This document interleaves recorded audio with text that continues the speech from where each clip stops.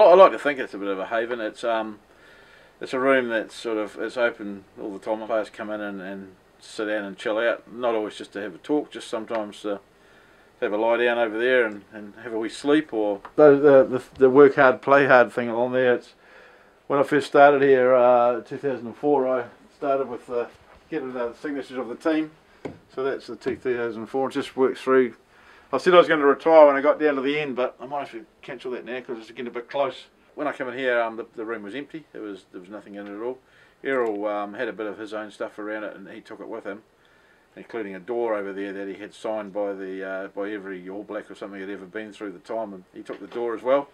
So I've tried to carry on his tradition and got a few signatures on there of people representing New Zealand. She's come along at the girls team guys here, Olivia Cody. The door's missing. Yeah, I had to get a new door.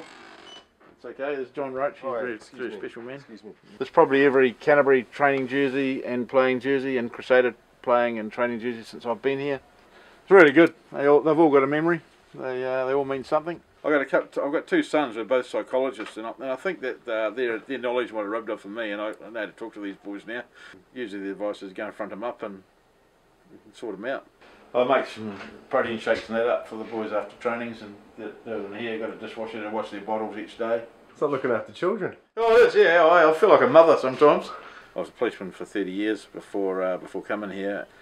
There's a lot of teamwork and just being mates and working together, working for each other. There's a lot of similarity there. The only difference is here people thank you for what you do. When you're a cop, they usually abuse you for what you do. A cup of tea. Yeah, the abuse you get here is usually is good natured, and you just shrug it off. I've been here probably longer than most of the players. I think Richie and Corey Flynn and Dan Carter were the only guys here when I started that are still here.